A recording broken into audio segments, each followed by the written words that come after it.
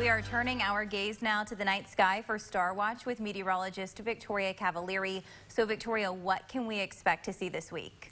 Yeah, Elizabeth, so there are several events happening this week. One of the big ones is going to be the November full moon, but I do want to address the Leonid meteor shower, which is going to peak late Tuesday night. Now, you may have heard some murmurings about a meteor shower being visible.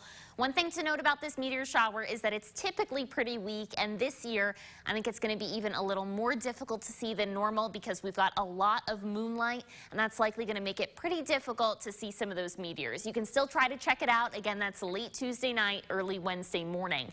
In addition to that, we do have the full moon early Friday morning. That's going to happen at exactly 3:58 a.m. Eastern Standard Time. This is sometimes called the beaver, frost, or snow moon, and this moon is going to be exceptionally bright. Another thing you may hear is that there's actually a near total eclipse going to happen with this moon. So essentially, you're going to be able to see that peak eclipse time at about 4:02 a.m. Friday morning. So if you're an early riser, you'll be able to catch this. You'll see the shadow of the Earth going over the moon. Don't worry, for more details on this, you can always check out our website at WAT.com. I post all the details there on our Starwatch blog. We'll be right back.